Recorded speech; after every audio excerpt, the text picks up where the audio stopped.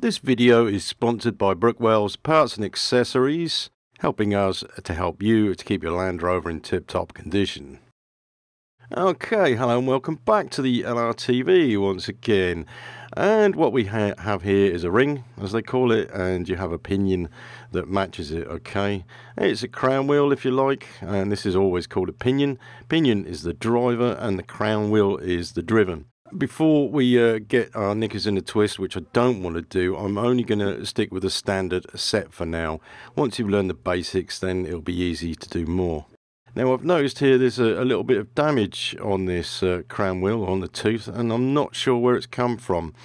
I think that'll be okay. Basically what you want to do is check to see your teeth wear. Make sure it's not abnormally worn. If it is, it needs to be dumped along with the pinion because they're matched. Pinion, where the flange fits on, make sure your splines are okay. Yes, they can be damaged. If they are damaged, that wrecks the pinion. No good. You want your flange to be tight on there. Don't forget there's a lot of torque going through this. Okay, so just visually check, make sure that it's not unusually damaged. Basically, these actually do last a long time. We will have to talk about the difference in pinion heights because there are 3 different types, and that will be in the next video because we have to do a pinion height setting. Yeah, pinions come in all sort of different configurations, and it's mainly how you bolt the flange on. Here's the flanges that you can get. Basically, these are the standard Land Rover ones. You can get replacement for them, and we'll explain that later. Basically, what you're looking for is the condition of these. This one is a fubard because it looks like it could leak some seal, so that will need replacing. Right, so I've gone ahead and painted this final drive casing, if you like. I don't know exactly what you want to call it. Some people call it a Diff carrier, which isn't quite right. But basically, I got paint everywhere on it, and I actually dripped a bit of paint on the table, and that also got where it shouldn't have done. So easy to get rid of the paint. It's just using a scraper. Okay, don't use sandpaper on mating surfaces, basically because that scratches it to hell. You could use the Scotch-Brite, and the bigger lumps obviously you can use a very sharp blade like so, so that's not causing any damage. It'd be crazy to use an angle grinder obviously because that'll take metal off. This surface here, I've got a little bit of paint on it.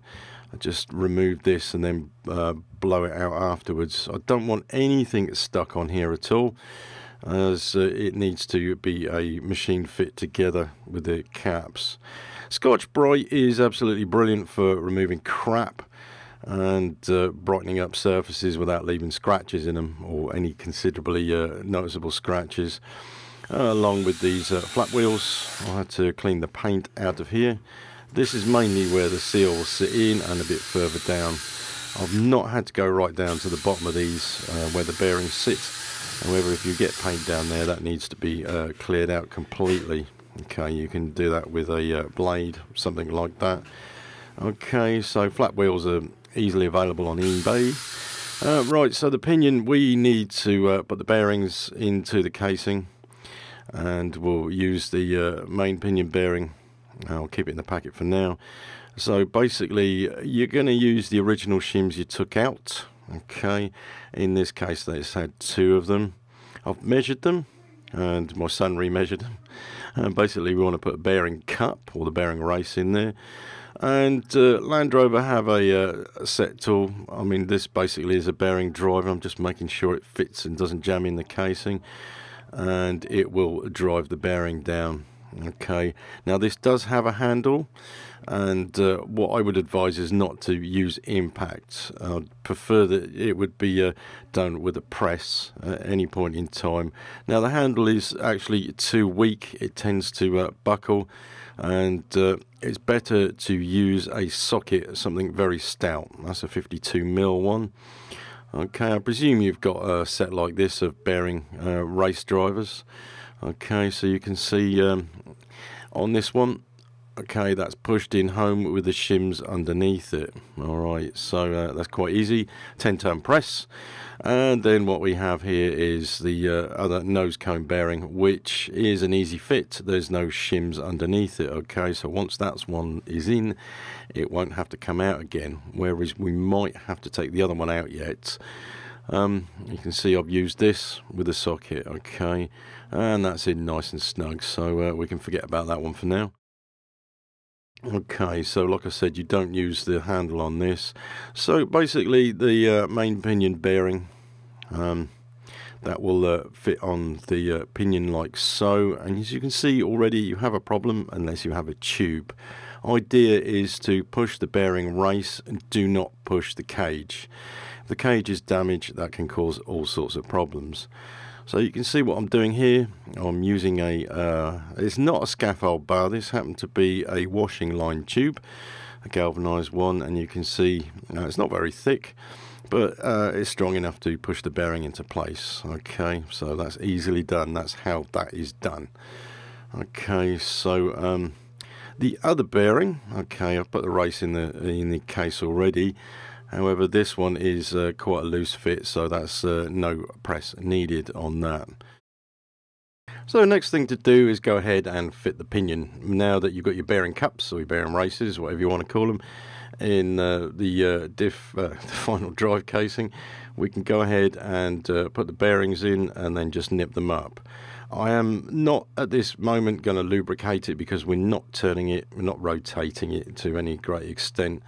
So basically what I'll do is put the bearing in, and then with these flanges, basically you have a spacer. If you have a different type of flange, you don't have to worry about that, but basically I'll fit that and then I'll just bolt it up. Okay, because we're not putting a preload spacer underneath the nose cone bearing, that means that we're not going to be torquing this up, we're just nipping it up until we've got resistance on the flange. Okay, so it feels a little bit stiff to turn the flange.